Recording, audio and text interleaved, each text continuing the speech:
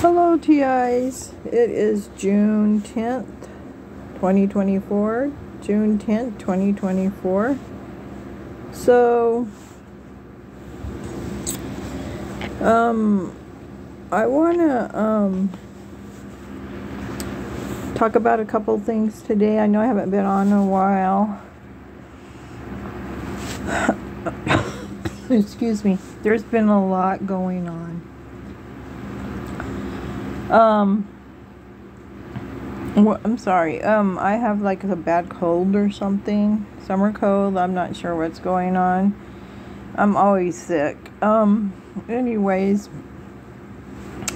one of the things I want to talk about is, I've thought about it a lot, is that, you know how like every time that we say something on any of the social platforms, we get banned, and then we get a strike, and then we have to wait to get back on that platform, even if it's, something that shouldn't be. You know how a lot of social platforms won't let you say certain things or anything like that. Well, I started thinking about that. So you know how, like, as one TI says, I don't exactly know what the wording is, but she calls him the gorilla man or whatever. And then, there's the other one that follows all the TIs around, the chief guy.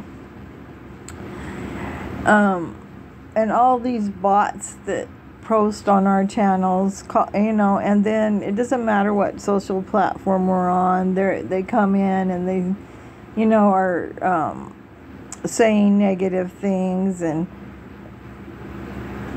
But anyways, getting to the point, what I want to say is I found a way to combat that. So they're calling us schizophrenic and mentally ill without a clinical diagnosis, or them being a psychiatrist. So that should be an automatic,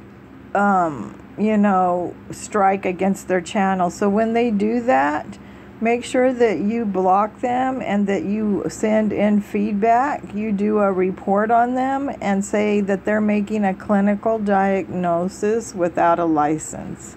They shouldn't be allowed to do that. If we're not allowed to say one little thing that's irrelevant, we don't even say anything like that. But how are they getting away with saying those kinds of things when we do one little thing and get a strike? So from now on, when you see somebody doing that, report them and say, and in the report field, you can put a comment, say that they're making a clinical diagnosis without any factual basis, and they're not, and they are not a psychiatrist. They're making a diagnosis without a license. So make sure that you're reporting every single, I don't care if it's a bot, every single account that does that. Make sure that you are reporting that. I thought about that. Like, how can they get away with that? If we're getting strikes for every little thing, how are they making a clinical diagnosis without a license on somebody and saying those things, which is very derogatory and damaging? So report. All TIs, report that. And make sure you fill out the comment box with the wording that I just mentioned. That's how we're going to combat that. They shouldn't be allowed to make those kind of statements because they're making a diagnosis without having a license, or without having any clinical facts behind it. But anyways, that's my thought, my rant there. And then, it's the same old with me. I want to show you, I had to get another, recliner. Of course, I'm a TI, so I don't have a lot of money. So I bought a cheaper recliner, but it was more expensive than the last one I bought. And I'm going to show you it. So there it is. So you've seen that. I just got it in April, and I'm wondering how long it takes them to damage it. Well, they've already damaged it. They peeled the backing underneath off the seat, because that's where they always damage everything on mine. Like any chair I have, they go and then they will rip the backing off. You know, they have that felt covering that's underneath it. They've already ripped it off in the seat, and then they start working on the seat with the bolts. They take the bolts off. They break the wood. They do all that. They do that with my beds too. Like, I can't order a bed because most beds are made out of wood, and they will just break it. They'll break all the wood slats. They do all that. So I haven't had a bed in years because of that, because they break everything. Now, I do have, I did stop buying like any frame for the beds, and I do have 2 mattresses, but I don't sleep on them because, I mean, you can put them on the floor, the mattresses, and I know that, and I have done that, but I only have a coil bed, which isn't good for you at all, you know, so there's that. Anyways, so I refuse to sleep, and a lot of older people, it ain't just because I'm a TI, it's also a lot of older people. Like, I know my ex-family members, when you get older, you just prefer to sleep on the couch. I know somebody with a lot of money. It's an ex-family member, and they have a lot of money, like wealthy, old money. And they prefer to sleep on the couch too, and they have like a very expensive bed and a comfortable bed. Sometimes when you get older, you just prefer to sleep on the couch. But anyways, there's that. Not all people do, but a lot of older people do. I noticed too, there's people in my apartment complex that do that because, you know, you can see them. I'm on the upper floor, so you can see. Just, I think it's just due to health reasons, and it's just easier. Anyways, other than that, nothing. I know nothing else is going on, just the same old TI stuff. It goes on year after year, cycle after cycle. That's about all I have. This is a short video, I know. It's the same old thing, just a different day.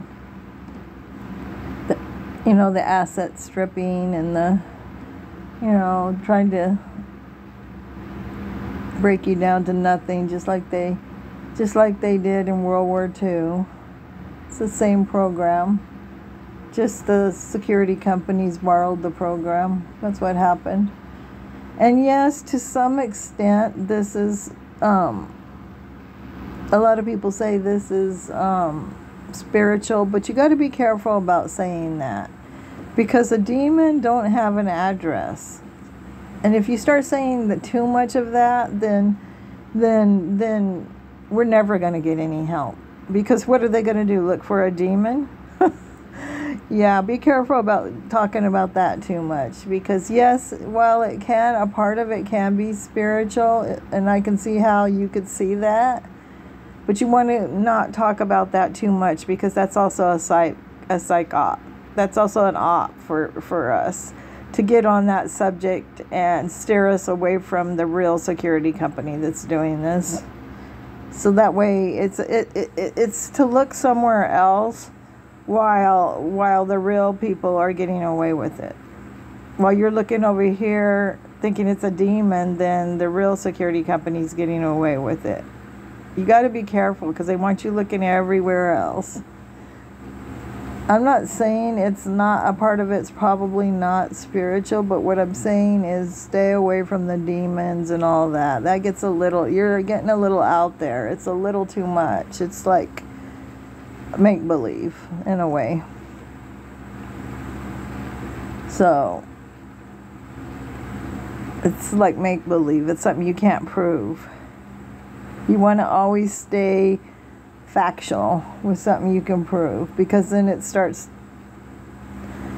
Yeah, it leaves you open for, when you start saying stuff like that, it leaves you open for those evaluations, just put it that way.